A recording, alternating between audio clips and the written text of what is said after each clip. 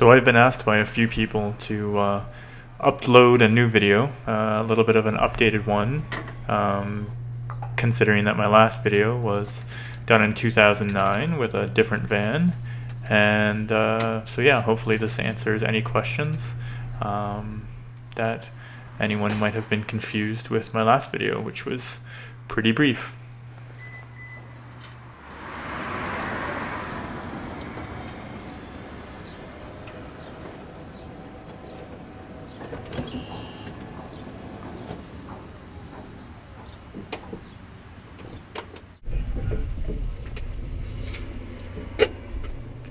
So the first thing that I usually do when I get in the van, obviously I close the door, but I typically lean forward and just try to trigger any spasms in my legs and try to get anything out in my arms, because I just want to make sure that everything will be okay for the next 40 to 45 minutes before I typically have to lean forward again and do it all over again.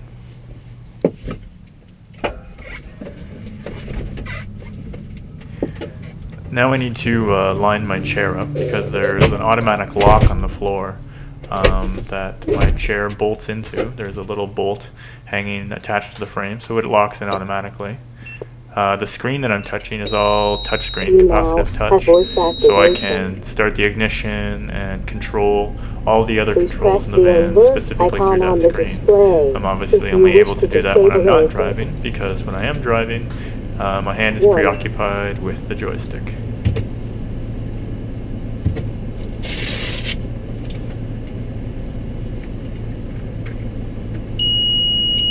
I am now verifying your control of the gas brake functions. Please manually operate so every time I start up the van, the system does a backup system check to make sure that all of the actuators and the servo motors are functioning properly. So I just need to really quickly check the gas and the brake and the side to side, and if they're all working properly, it lets me continue. And now I just realized that I left my Bluetooth on, so this is why I'm scrambling to turn my phone off, because I don't want YouTube to kick this video off the internet for copyright infringement or something silly like that. But I like my Bluetooth because I can easily access my entire music library specifically through my phone.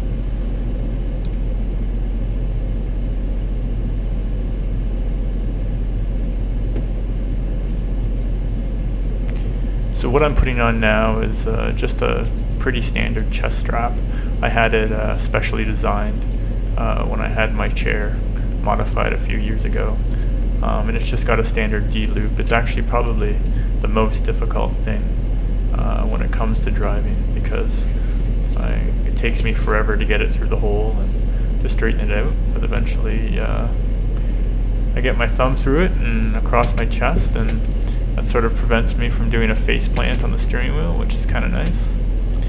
And right now I'm just stretching my arm out one more time just to make sure there's no more spasms hiding in there somewhere. I just reached down again because I felt one sort of on the side of my tricep.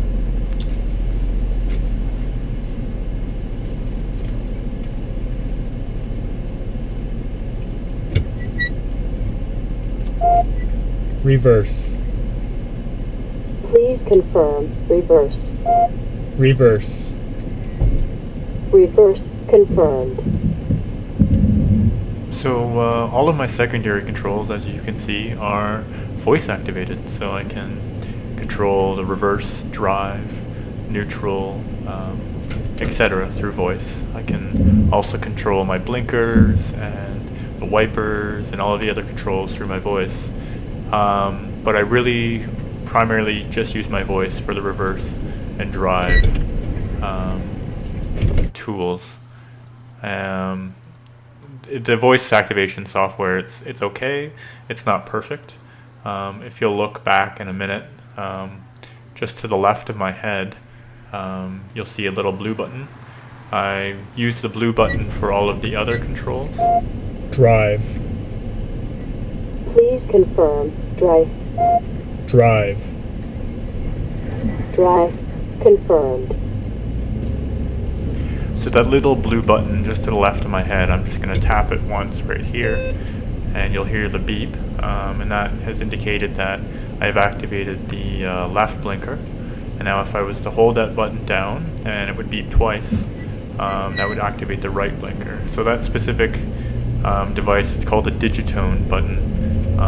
I just found that the voice activation software just really wasn't accurate, and it got to the point where I just wasn't even signaling when I was going out sometimes. So I had that installed last summer with all of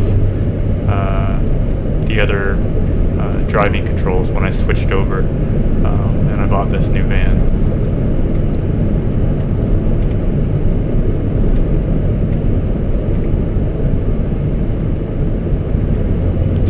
So my accident happened in 2003, and at the time I was pretty convinced that I'd be stuck with people driving me around for the rest of my life, and I'd essentially be a passenger. My first van it was a pretty old Ford E250 extended with the high roof raised, and so I was stuck in the back, and I really could barely even see out the windows, which was incredibly annoying because I could never really see where we were going, and I was just looking at the road in front of us, and so that was pretty irritating. And then in 2007, early 2008, I was doing a bunch of research on my own, and which is always the best kind of research because that's when you find out the most kind of stuff. And I found this company in the States, which is EMC, stands for Electronic Mobility Controls. So EMC, their main head office, I believe, is in Augusta, Maine, but the service plant for the joystick and all of that is in Baton Rouge, Louisiana. So anyway, so I found these guys, and they had released a previous system under the same name, which is AEVIT, AEVIT, and it stands for Advanced Electronic Vehicle Interface Technology. And they had released a previous system, I believe it was in the mid-90s, and it was okay. It didn't have a lot of the more up-to-date stuff. Specifically that touch screen that I was using, and none of the voice software was available, and it wasn't as good as this. So I found that they were releasing this new version, which was AEVIT 2.0, and they released that in mid to late 2008. So I jumped on board almost immediately and purchased these electronics, and mid-2008, and after a long installation process, as well as attempting to track down a van, which was also the difficult part about the installation, because I had to get a van imported from California, from NorCal Mobility, because in Canada, even though it's such a lovely country, there's some regulation where they can only drop the floor about 6 inches, which is close to being enough, but it didn't give me enough headroom. So in the States, you can drop them up to 9 inches. So I had to import a van from NorCal, and which was the large white Ford E250, which some people might have seen in my previous video. But then I quickly realized that the van was enormous, and even though it was nice to be above a lot of other people and being able to see over traffic, it also was difficult to find decent parking spots, especially when you have to get in and out on the right-hand side. There was so many occasions when people would park beside me, and I was essentially trapped, and I'd have to wait for them to come out. So, and also the big thing was I purchased a new house last year, and I was not able to pull into my garage and park, which was really nice, especially during the winter, because I also can't clear the van off with the snow. So if I'm in my garage, it makes my life a little bit easier, which is precisely why I got this minivan. Plus, it's a lot easier to control and a lot nicer to drive. And it looks a lot nicer too, I think, but that's not important.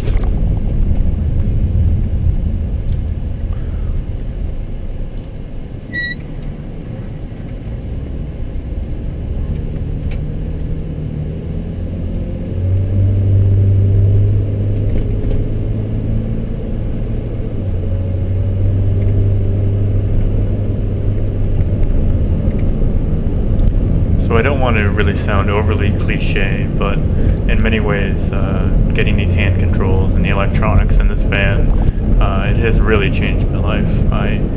I don't have to rely on city transportation, or I don't have to rely on trying to track down other people to drive me around. I can literally just go out my front door and I can go wherever I want. It's really hard to put to words, getting that freedom back. I had my license before my accident, so just being able to get that just small piece of freedom, it's hard to explain how awesome that is.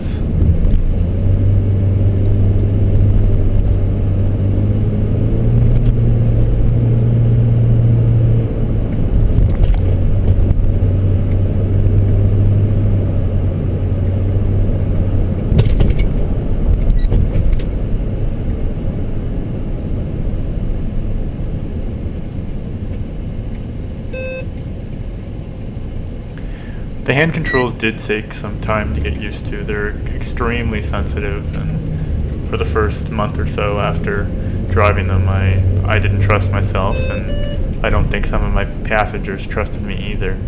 So at first it might look like it's not going to happen, and that it's going to be impossible to figure out the sensitivity. But just like anything new and learning how to do something new, it really was just a matter of time before I figured it out and was able to drive without a problem at all.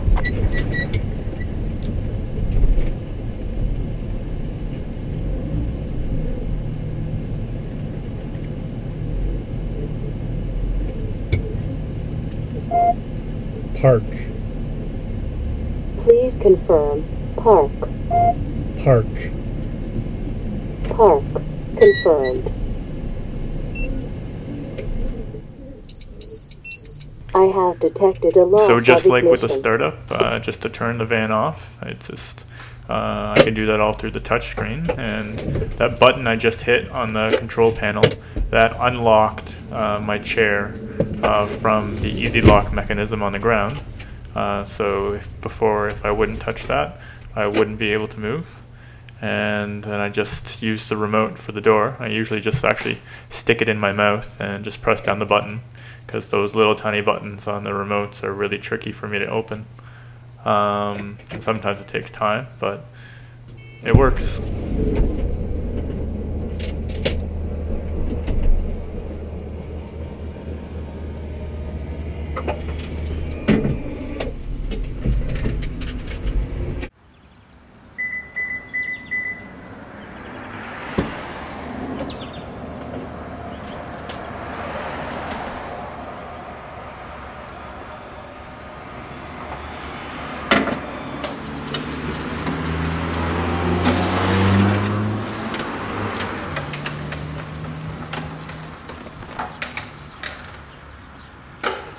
It's down the van.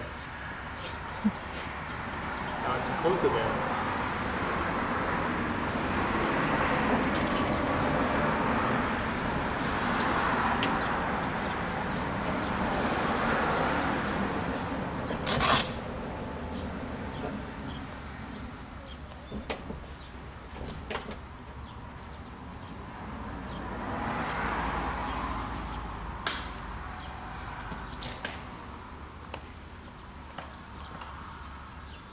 Ta-da!